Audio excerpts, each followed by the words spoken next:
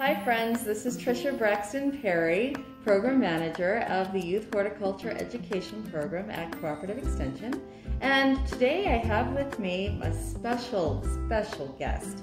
This is Christine Kennedy, Teacher Extraordinaire here in Las Vegas, Nevada. So Christine, tell us a little bit about the dish we're preparing today. Well, today we will be preparing a dish that my mom makes every summer, and it's called Somen Noodles, or as she refers to as cold noodles, to myself and my brothers and my daughters.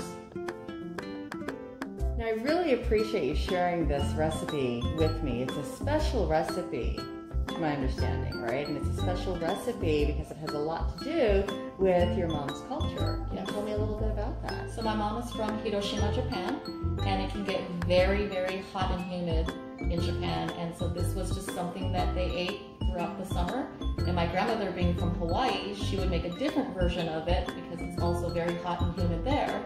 So we actually had two different versions of it growing up. Oh my goodness. Okay, let's dig right in. To prepare cold somen noodles, you'll need somen noodles, cucumbers, tomatoes, soup base, cold iced water. You can also put in green onions, bok choy, ginger, mushrooms, carrots, and fish cake. Cucumber originates from South Asia.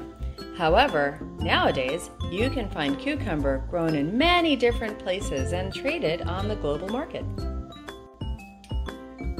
The two main ingredients that my mom adds that are fresh are normally tomatoes and cucumbers. Fresh ginger will add flavor to your soup base.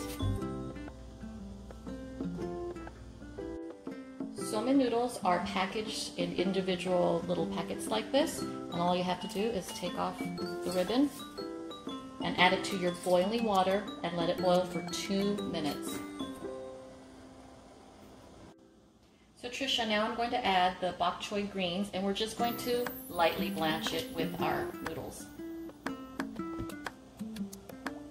So here's our cucumber in our cold water for somen noodles.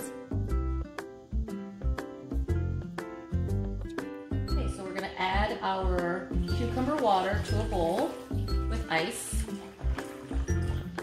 and put our noodles and bok choy and give it a nice ice bath. Keep the noodles cool. Next, we'll add some soup base to our bowl.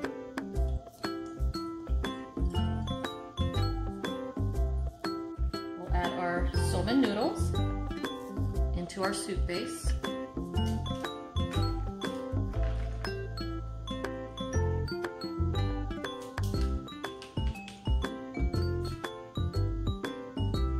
Next, you'll add some ginger and some green onion for flavor. Mix it in and add whatever topping you would like, whether it's tomatoes, cucumbers, shiitake mushrooms, carrots, or fish cake.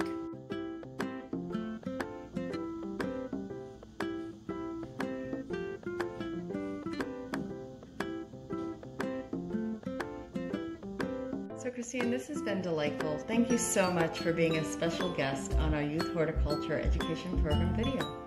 You're welcome. I love sharing my mom's recipes.